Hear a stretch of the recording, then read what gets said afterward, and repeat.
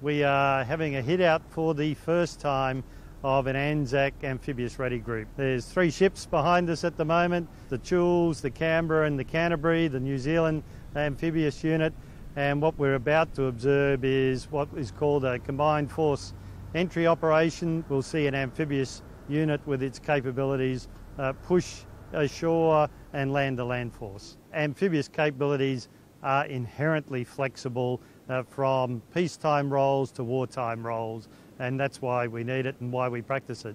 Doing this all together as part of the larger umbrella of Talisman Saber and the way these things have been sequenced in here, it's a great demonstration of how we operate as coalition partners and also from a joint perspective. So you're looking at all services and then operating in all the domains. So this has come together fantastic. The weather's worked out great for the airdrop and for the amphibious landing. I'm excited to see how this thing works out with the Marine Corps and the other coalition partners out here.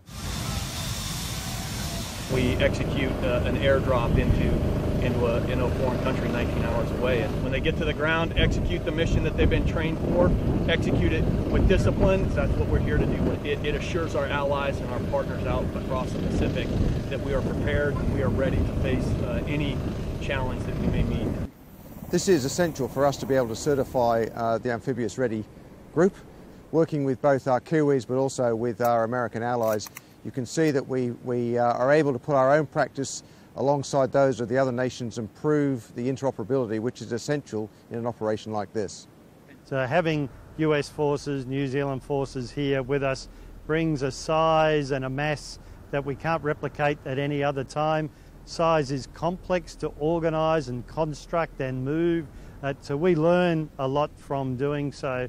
This has been on our pathway for introducing the amphibious force for a while, and it's a really important day for us.